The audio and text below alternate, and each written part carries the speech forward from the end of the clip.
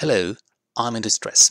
Caused by a post on the Star Citizen forum by Huckabee, the CGI community manager, about manually switching flight modes. In particular, that there will be no manual switching on Science Scout and Reliant, or at least not at first, or at release, or in the first iteration, but they might think about it later. It's not clear from the wording, but it certainly isn't very committing. And, well, I believe that's a shame.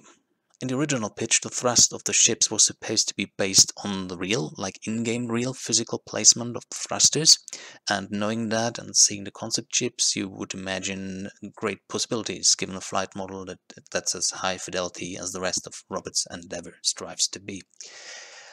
I wasn't aware that there were fixed flight modes for the variable geometry ships with moving main thrusters. Obviously, there have to be presets, but I kind of assumed that you could move the thrusters and joints independently and manually by assigning them to a key or an analog input on a joystick, because why wouldn't you if you got the tech under the hood, right?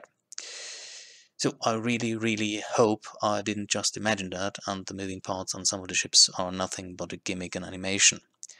To demonstrate why it would be great to have them move manually, I built myself a concept Reliant out of duct tape. If you want to build one, all you need is KSP, Kerbal Space Program, and the Infernal Robotics mod. It provides the rotational joints. Mine is very flimsy, the wings are flopping all about, but with 40 minutes from starting to build to finishing the video, I couldn't do much better. Also, I'm using a keyboard here. I'm sure things would look much smoother with a joystick. And, well, a physically based Reliant with manual flight modes is as great as I'd imagined. Flying, and especially vertical landings, are as fun as they are challenging, and there are many gameplay implications from the design. The cargo hold, for example, the cargo hold isn't located in the center of lift, so if you got no cargo, your plane will pitch forward. With a full load of cargo, your plane will pitch backwards. Every takeoff from a planet would be an adventure, especially when planets have different gravity and weather.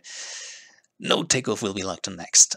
And for those of us who are more combat oriented and aren't content with just ferrying space goods from A to B, it's going to be even greater because those people could use and abuse the movable thrusters to pull off crazy maneuvers, especially in atmosphere where the main thrusters can overpower the forces generated by the flight surface, and allow for superior maneuverability compared to fixed engine fighters.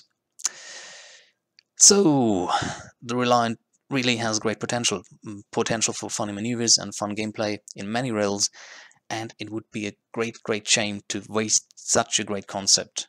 CGI, please. Thank you very much for watching. Bye.